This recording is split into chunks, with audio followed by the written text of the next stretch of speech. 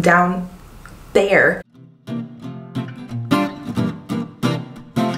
Hi you guys, what is up? My name is Hayley. Welcome to my YouTube channel. If you did not know, now you do. I'm gonna warn you guys right now, this video is going to be a little graphic for if you are very sensitive to things. So if you're not gonna like this video or come into it with a open mind and a sense of humor, you might as well click away. Sorry if I offend anyone, if this is too raunchy for you. Sometimes you have to have a little fun with this. So, living in Germany is a lot of fun. Speaking German is also a lot of fun. Learning the differences between English and German is very fun. But the most fun that I get out of learning this language is learning that there are differences in dirty words. And of course I know like the translation for this dirty word and that dirty word.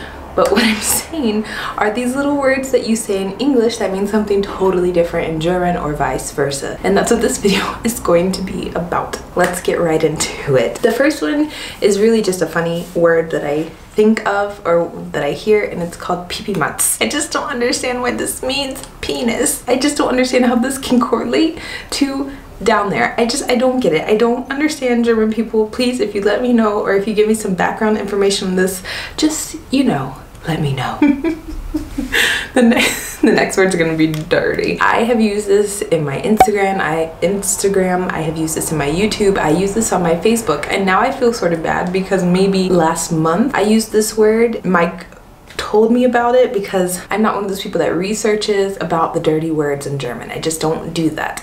So I posted an Instagram picture, and in my caption I wrote anal. Now in German, anal. The messages I got from people just circling this word, sending me an eggplant and a poop emoji. I'm just like, what are they talking about? And Mike is like, anal means anal sex, and I'm just like, anal in the United States in English means like you're just like uptight. It's a little negative, but you just say it to someone that's very like nitpicky or has a problem and always has to complain, and they're just anal. All the German people are like, whoa, Hayley. The next word is going to be Höfe. I believe it's called Höfe.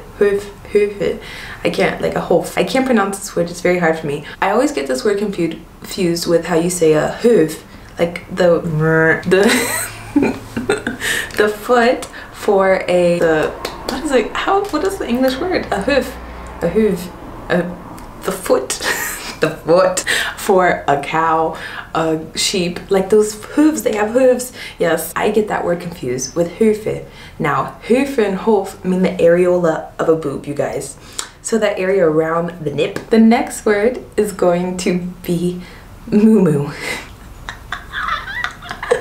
Moo-moo, you guys, means in English, for me, my grandma used to call cows moo-moo. Yeah, you also wear a moo-moo in the United States. If you're a big lady, it's just those big dresses that you can wear that are flowing, and they're just easy to put on and everything, and a moo-moo's just all around a good thing. Now in Germany, the first time I said this, I was riding with Mike, and we were driving like Richtung Tegernsee, and if you're driving to Tegernsee, there's a bunch of cows just on the side of the road. My favorite animal in the world is like an elephant or a cow. Those two, when I see them, I flip out. I'm like, oh. We see a bunch of cows, and what do? Look at all the moos. And Mike, he's riding, he's like, where? He's like, what?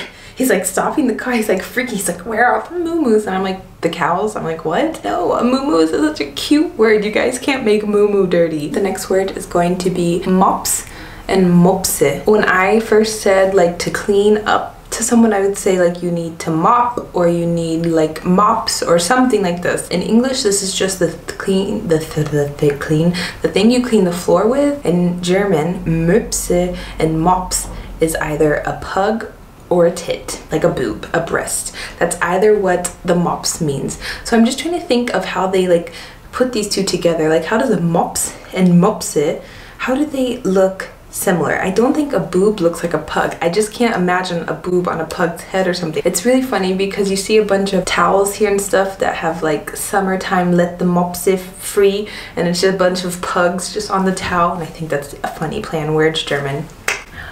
The next two, you guys, I'm sorry, they're gonna be raunchy, so I'm just gonna tell you to watch this video with caution. The next word is going to be mushy. This is one of those words where I look back at the past 2.5 years that I've lived here and how many times I've said mushy. In English, this is to talk about the consistency and how something feels. Like you say it's squishy, it's mushy, and I don't really know the German translation for mushy, so I just say mushy. So then one time I was talking to Mike, he said, well, just explain it to me in German, and I was like, yeah, it's halt. And I'm thinking of the word, and I'm like, it's halt mushy. And he's like, what? And I said, you know, like mushy mushy. And he's like, ugh. He's like, Hayley. He's like, please stop. And then I asked him why. He said, because that means girls down their area. These people probably think I'm that crazy girl on the street just talking about vagina left and right. I'm like, you know, it feels like vagina, you know? My face it feels vagina-y. The last word, you guys.